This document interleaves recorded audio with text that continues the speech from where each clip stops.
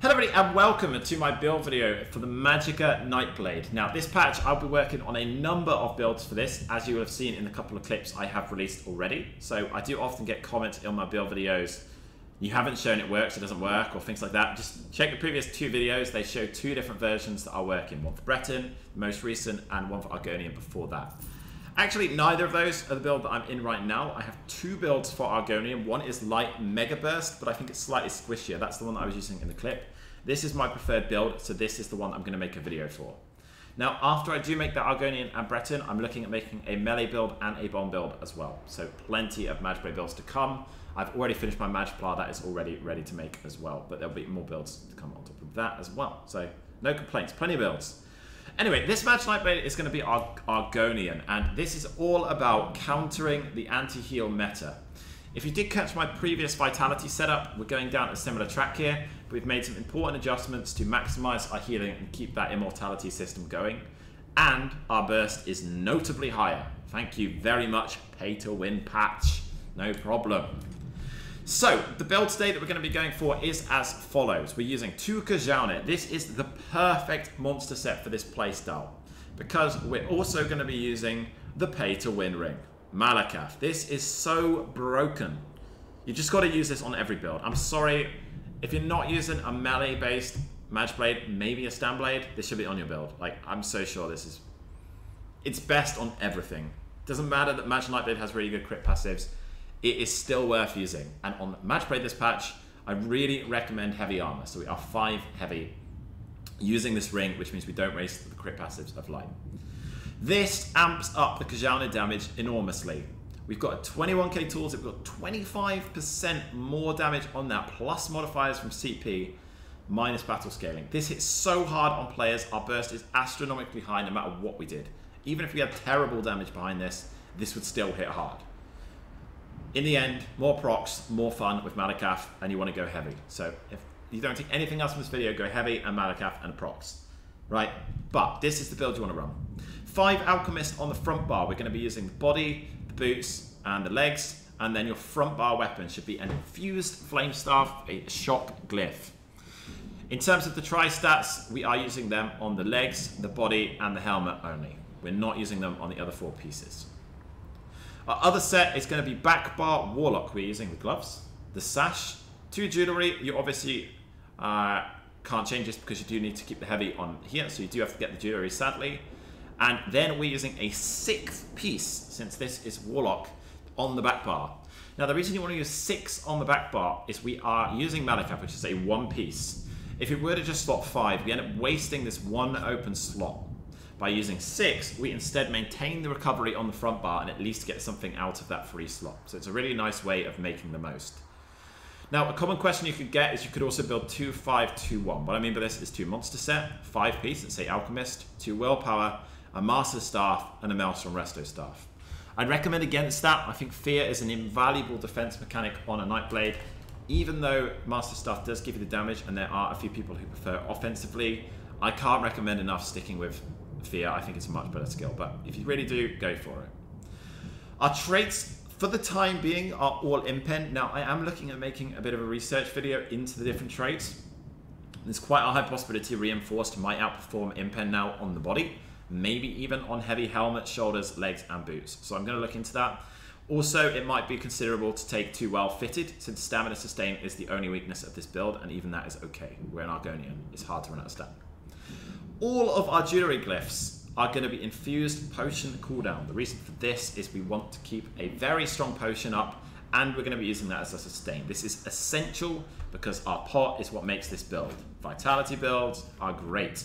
We're using a pot that gives us expedition, health, and vitality, and with the cooldown on the pot, we have this up almost constantly. Our pot cooldown is 21 seconds. We have these buffs, vitality and expedition, for 16 seconds. We have 72, I think it is, % uptime of extremely good buff vitality, and lingering health, even more percentage, talking about 80% there, with expedition to carry us through all the time. This healing is so noticeable. If you've ever used Malibeth, imagine having that up 24/7. It's exactly that. and Alchemist carries our damage through, so that despite the low Magicka, with the low potion cooldown we get 100% uptime near as damn it on Alchemist, which means our damage is still fine.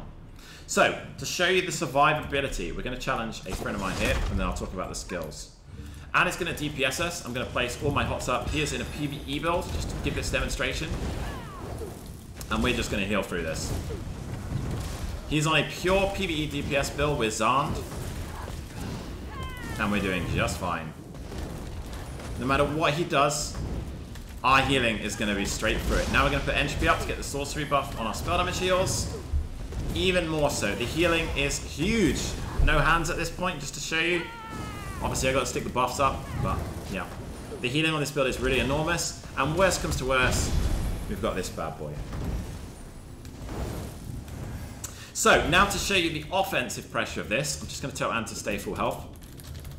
So this hits incredibly hard. Now, this guy is in PvE gear. Obviously, some people might point that out, which means he's in Divines. It doesn't actually matter. I can't crit. Magicka prevents me critting. It just gives a flat damage increase.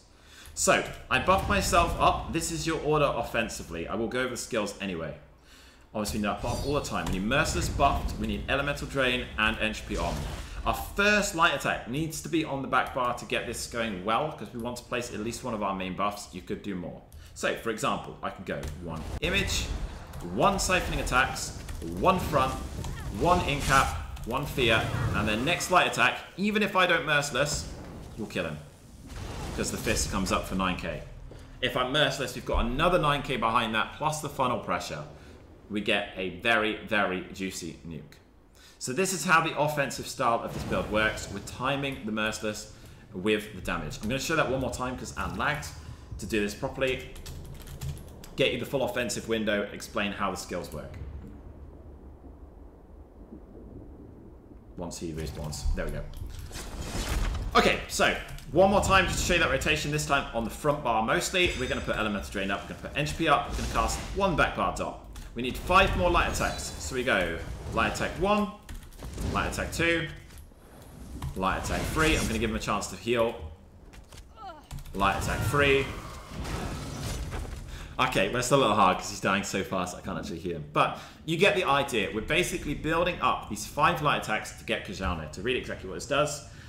Dealing damage with a light attack puts a bone stack on an enemy for 5 seconds. Once you get 5 stacks, you do this monster fist and we CC them before that fist. So, we hit 4 light attacks, we light attack fear. That 5th light attack delays into the Kajana proc.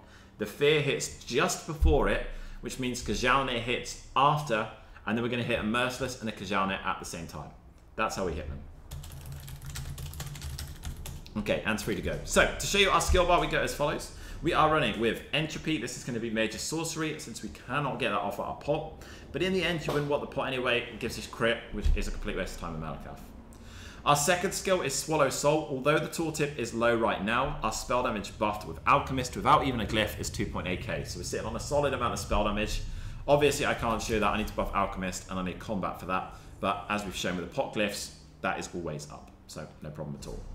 Third skill, Elemental Drain. The penetration is really important. Penetration is the only thing that increases damage of procs. So even if you wanted to use a skill there that gives damage and somehow gives you minor magical still, you definitely are going to want to use Elemental Drain. The pen is totally invaluable. Either way, it's too good a skill to miss on any build that's using a Destro in my view. Number 4 is Merciless. This is our main burst skill. If you don't know what this is, you might want to spend some more time reading into it. This is your main skill to get burst as Magicka Nightblade and Fear as our CC. We prefer Fear to a single target CC, especially defensively, but also against blocking or dodging targets. It's very important to take this over Reach in my view. Soul Harvest is going to outdo Incap this patch, even though we could CC with Incap with Kajana, it could be quite good. The Defile is just too good. Healing is already very, very bad on most classes, if not all classes not using Vitality. This makes it even worse. So good luck healing. Not only have we got this big burst, now we've got huge pressure with it as well. On the back bar, Image is going to be our main kite skill, gives us minor maim. We're going to be using Rapid Regen, the 5-second morph. You definitely want this morph. In the end, your healing from Vitality only increases self-healing. So by increasing the size of the initial self-heal, we get more benefit from the pot. If we're using the 10-second morph that shares, the tooltip is lower, which means we get less benefit from the pot. We're going to skip 3 a sec. Number 4 is Dark Cloak. This is the healing morph. This scales off our health, which gives Alchemist even more benefit, Heavy even more benefit, and Argonian even more benefit, because it all generates us this massive max health pool, which is going to increase the healing of Dark Cloak alongside our Vitality. Number 5 is Siphoning Attacks. Yet another heal and more sustained. Perfect. More heals, more fun. It's all stacking behind Vitality. And lastly, we've got Restore on the back bar. You want the Life Giver morph, the one that automatically casts skills. Now, number 3, we currently are using Phantasmal Escape. This is a snare remove. There's no point in using Race Against Time unless you are poorer. So these pots are particularly expensive. If you are poorer, there is a version of these pots that just does Lingering Health and Vitality. That's a very cheap potion. I can't remember the ingredients, but there's nothing fancy. This one requires Mother of Pearls to cost a lot. If that's the case, simply use just the Lingering and Vitality pot and replace that with Race Against Time. If not, I suggest this. Major Evasion is a very good buff. That is the skills. I hope that is somewhat explainable. If you do have questions, ask. No problem. Now we're going to look at our CP, because there's a fair bit going on and our main sheet. So the sheet is kind of hard to say, but we're using Atronach Mundus and we're using the new Tri-Food, the gold Tri-Food called Bewitch, just to show you what that one looks like. It is this one here. CP as follows. In the green tree, we are using 72 in Warlord, 1 in Siphoner, and 19 in Sprinter. Quite a lot in Sprinter, because we are using a build that has good speed initially, meaning the buff on the sprint is even better. And we want to reduce that cost because stamina, again, is the weakest point on this build.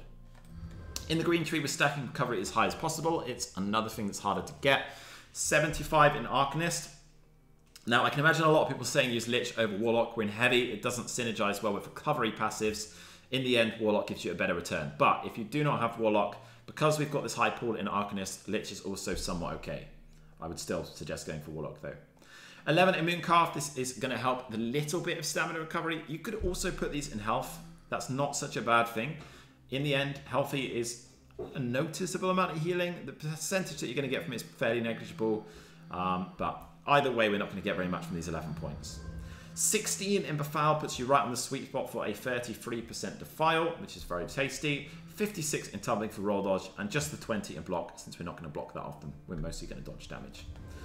In the blue tree, 37 in Blessed. We want to increase the healing decently, but there's no point in going over the top with crit. Now, although we can't cause critical damage because of Malakath, we can still crit our heals. And so the quick scaling up to 20 points, in my view, is well worth it. I really do think that going for 20 in Elfborn is worth the points. You could even go as high as 40. I think that's excessive. I think you're better off distributing elsewhere then. But I would advise going for 20. If you find you don't need the crit heals, feel free to move them elsewhere. But in the end, as you're going to see, we've got quite a big amount of points in most trees. So they're not going to do much else anywhere else. 64 in Elemental Expert for all of our damage. This will increase Gajalnet, but mostly increasing Gajalnet is our pen. So we stack this nice and high, 59. 9 in Staff Expert. Light attacks are quite a big amount of your pressure as a Magicka Nightblade. We're talking 20%, 25% damage. So it's very worth stacking this decently. And then 81 in Direct Damage, and this also increases light attack and our proc and all of our damage. Nothing in there.